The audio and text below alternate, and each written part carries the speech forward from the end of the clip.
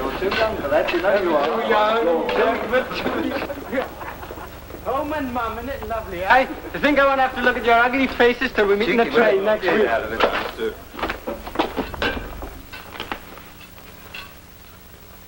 3 sailors on a 7-day leave. What can happen to them? Well, one has a girl, so anything can happen. Another has a doting mother, so aside from gaining a lot of weight, almost nothing can happen. The third has 7 days and nights, a welcome home party's planned, so who knows what can happen. But besides the logical and normal expectations of sailors on leave, each of these men will have a moment utterly beyond the normal and utterly outside all logic. A moment when all the rules of existence will no longer apply. Sheila? Well, I was thinking, let's not wait. Let's get married this leave, eh? We can't, Johnny. We've got to go and meet your people. Well, I could get a special license. See, suppose I got sent abroad or something like that. Johnny, you didn't say anything. Well, I mean, we're going to rejoin the fleet soon at Scapa Flow. We finished our refit. Thing is, I've only got 4 more days and, That's all it is, Johnny. It's long enough for us to get engaged, but married, that's different. It's something you want to plan and look forward to and... Yeah. I suppose 4 days isn't very long, really, is it? We'll not count the days, Johnny Watson.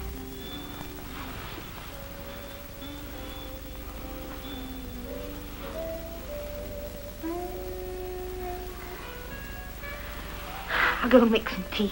Yeah. Yeah, then we can get out before your mum and dad come back. Here, you got any of that shortbread left? I've got 2. I think there should be some. I like that.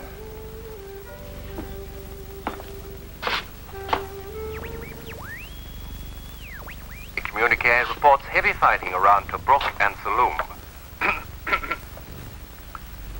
And here is an item which has just come in. The Admiralty regrets to announce that HMS Hood was sunk by enemy action in the early hours of this morning. According to the Admiral's statement, the Hood went down almost instantly. The Hood's gone down. They sunk the Hood. But it was just on the wireless. Oh, that's impossible. Said it Aircraft went down straight away. Raided Bremen. 1,500 men drowned. Fires were started and That's almost the entire ship's company. All of our aircraft returned safe. I can't understand why they didn't tell me to report back for duty. It doesn't make sense. 1,500 men. What else did it say? Nothing. Only that. But, Johnny, the Hood's at Rosyth, isn't she? If she'd been bombed, we'd have had an alert here. It's only 10 miles away. Unless she put to sea. We've only just come out of dry dock. They couldn't have refueled her in that time. Johnny, are you sure it was the Hood? Of course I'm sure. How can I make a mistake about a thing like that? The Hood. That's what he said, the Hood. Early this morning.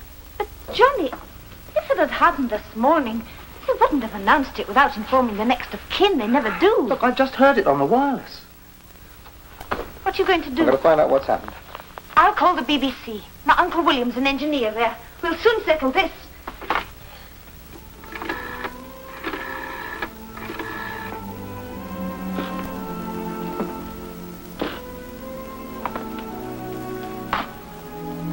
Can't understand why they didn't call me. It's not a question of any trouble, Sheila. But it's not on the typescript of the news summary. How could it possibly be in the recording? You know, Sheila, I've already violated every security regulation in the book by just letting you into the building. Do you want your old uncle to end up on the chopping block in the Tower of London? Please, Uncle Bill, what harm could there be in it? None. Come along.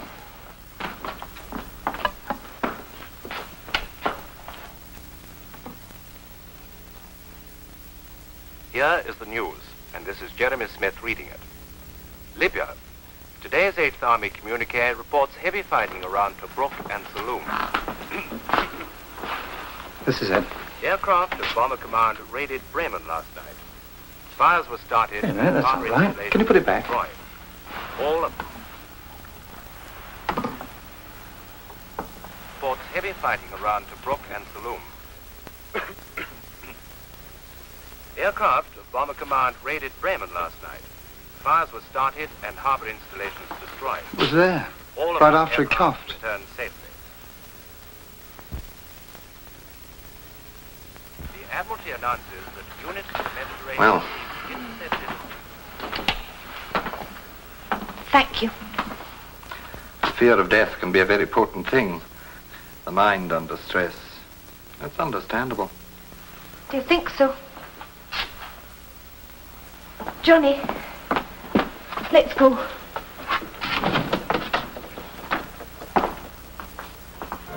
It was there.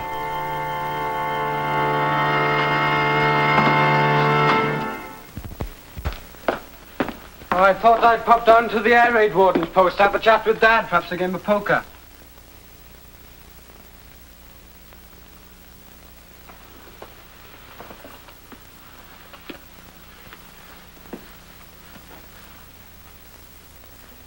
It's a bit lonely for you, isn't it, Ma? Dad working nights and all that. Get used to it. There's neighbours and you coming home. Got that to look forward to. George, the time's gone so quick.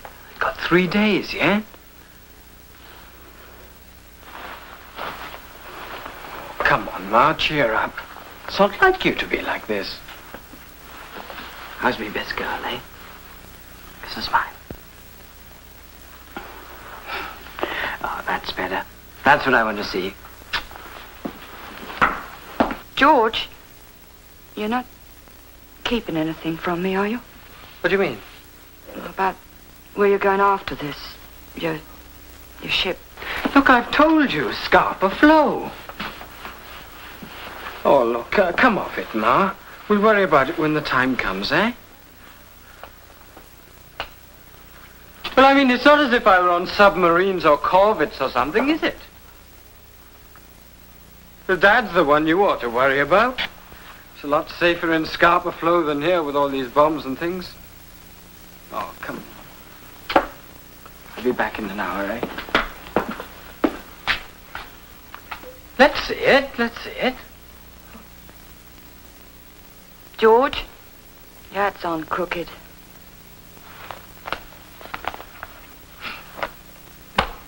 Right?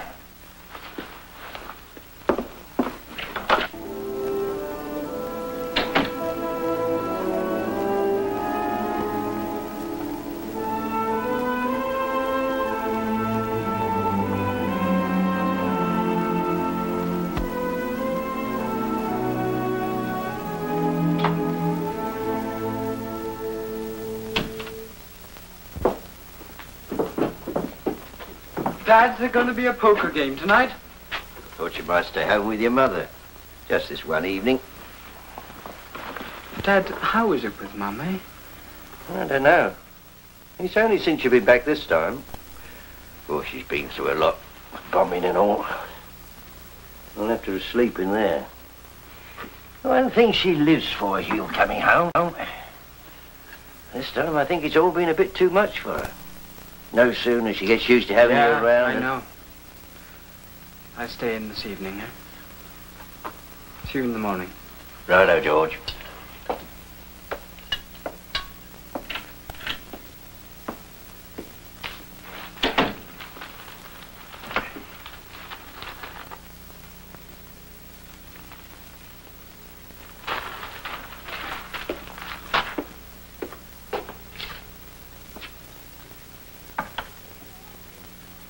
Georgie!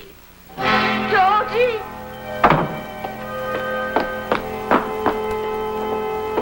Georgie!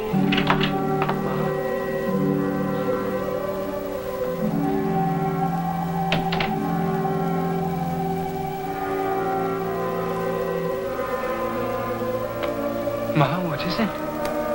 What's the matter? Oh, Georgie.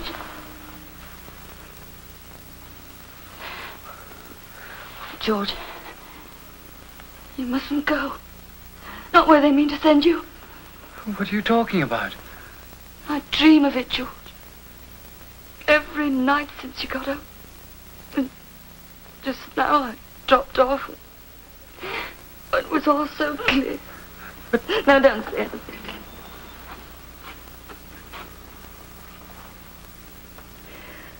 I've got to tell you, George. It's a warning, George. You can't ignore a thing like that. It must be sent for a reason. All the time your dad was out in the Blitz. During the First War, I always knew it'd be all right. I've always known. I don't know what you're talking about. Well, every blessed night, there's this knocking at the front door. The boy with the telegram. One of them telegrams, you know. It's always the same. Your son, missing, believed killed, in HMS Hood. And the date, May 24th. I can even see the date. It's that. Oh, for pity's sake, Ma.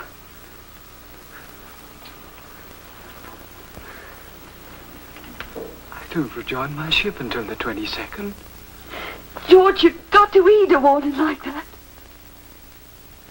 You know what your trouble is, don't you? You're bomb happy. You spend so much time in shelters, wondering if you've got a home or a husband or any friends left. But you're like everyone else in Britain.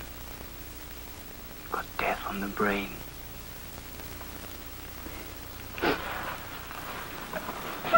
Now, you've been keeping this to yourself all this time, spoiling my leave, haven't you?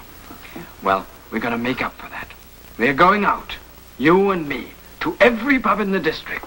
And let's have no more of this nonsense, eh? So, take off your cardigan, put on your Sunday dress, do your hair. How's me best girl, like? Oh, George.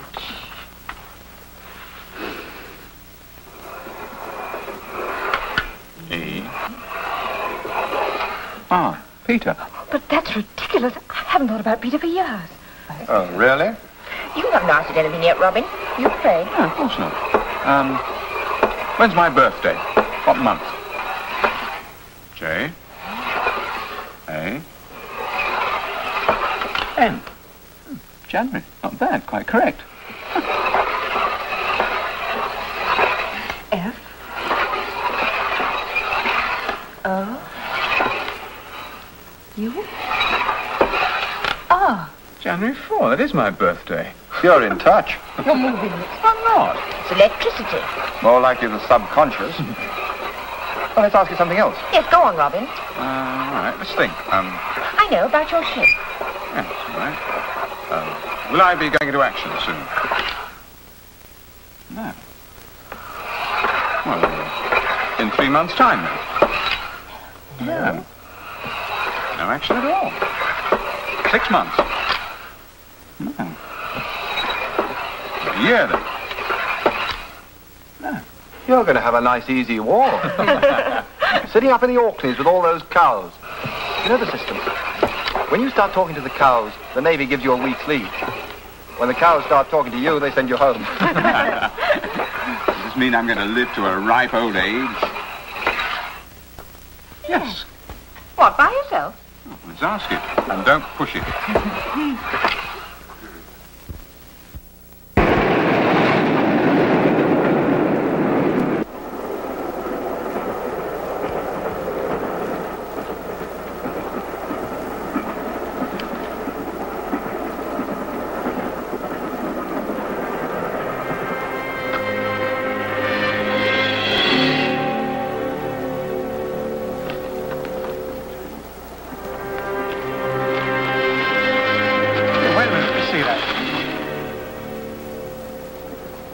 Hang on, mate. Look, that's my paper you've got there. Hey, Jack, that's my paper. Do you mind? Look, buy your own paper if you want. Look, mate, give me my paper back, will you? Hey, look. So might me.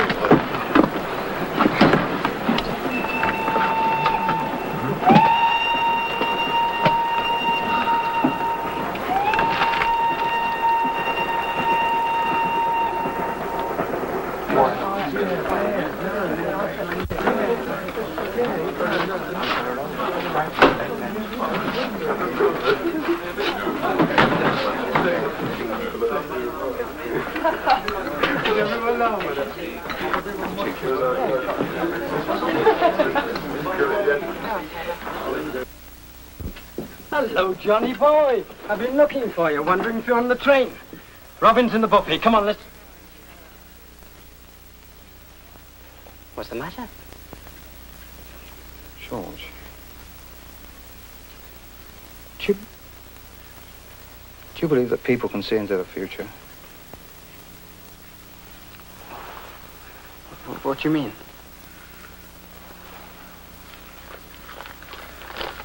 Well, what does that say?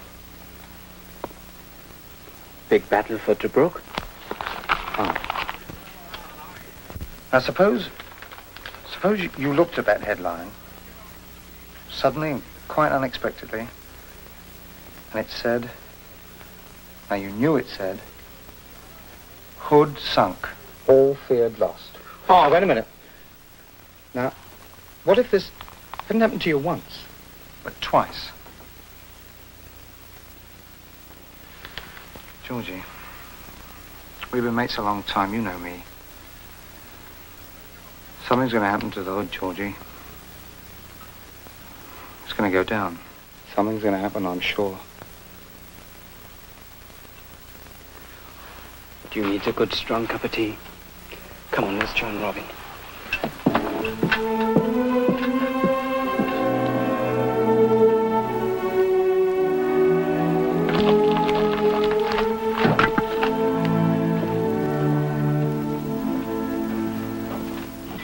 Yeah, but don't you see, that's the point. You see, it wouldn't matter if it only happened to me, but it's him as well. I tell you, it doesn't mean nothing. It was only a dream she had. I wish I hadn't mentioned it to you. Well, what's the odds? Anyway, I'm absolutely certain nothing whatever's going to happen to the Hood. You know, I've been taking a little look into the future myself. You know, the old wine glass and all the letters and all that. I'll tell you what it told me. I won't see any action for at least a year, and I'm going to live to a ripe old age. It's my forecast, and I've no reason to doubt it. Now, if nothing whatever's going to happen to me, how the heck can anything happen to you two? White heather, lads. White heather brings good luck. What makes you think we're superstitious? There's magic in the heather, real magic. I gathered it myself, as it should be gathered, with the saying of old spells, as old as the glen this came from. Can you tell fortunes? Oh, aye. Show me a man's hand. I'll read it like a book. All right. Read that. Tell me what you see. Nothing but happiness, sir. Happiness and contentment. No danger. I mean in the immediate future. Not a bit, sir. Nothing but happiness and good fortune. You'll die in your bed at 95 with your grandchildren all around you. Oh, I see. Now you have a go. Oh, no, not me. No, go on, don't be daft.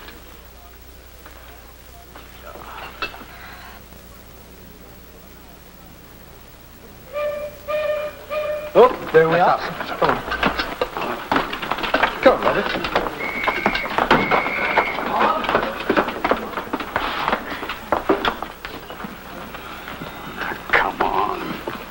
Stop thinking about it. It's going to be all right. Don't worry. Yeah, heard the latest. We got 2 hours' notice to sail. Us and the Prince of Wales. What? I tell you, there's a regular flap on it. Something pretty big. Yeah. That means we'll be at sea on the 24th.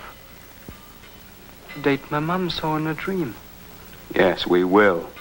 In an empty sea. Now shut up about it. Nothing's going to happen to me, so nothing's going to happen to you. Right, now, let's get aboard. Signalman Hughes? Come on, get moving. Hughes! There's a movement order. You've been posted for officer training, Portsmouth. Now take your kid over to the transport office and they'll give you a railway warrant. Come on, you two!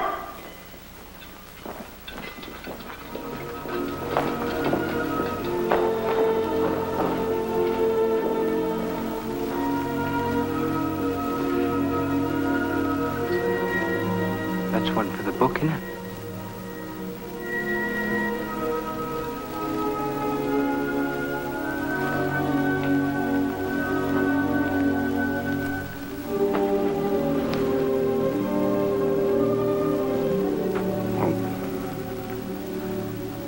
Cheerio, Johnny. See you then, eh?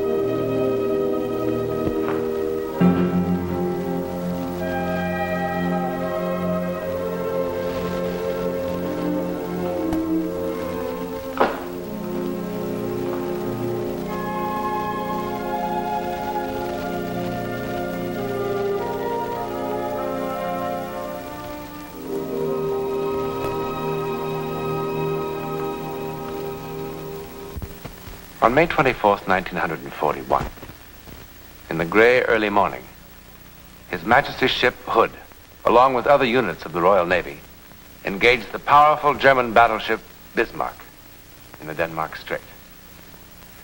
A shell from the Bismarck struck the Hood in her after magazine with its store of ammunition.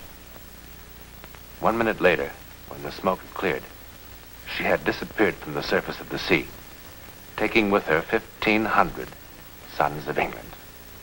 There were only 3 survivors of this tragedy. Or more properly, we should say there were 4. And here's one. Actor Robin Hughes, one-time signalman of HMS Hood, later Lieutenant Commander Hughes, destroyer captain. The lucky young man who was ordered away from death. I don't think I really believe in luck, John. Well, I don't either, really, but why don't you? Well, maybe because I'm Welsh. The Welsh traditionally are given to things psychic. In all my life, I've had experiences, dreams, premonitions, some good, some bad, but most of them come true. For instance, I was in a bookstore once, many miles from where my father lay ill. I had a chilling sensation. And in that instant, I knew he was dead. I found myself holding an old French diary, and it had fallen open at my mother's birthday, April the 4th. And there was a single entry in French, Je suis veuve. Je suis veuve. It means, I am a widow. Extraordinary. But most of us, sooner or later, make a contact with the world that lies beyond our understanding, don't we? Now, Robin Hughes joins me in a salute to the Hood and to the valiant men who perished with her.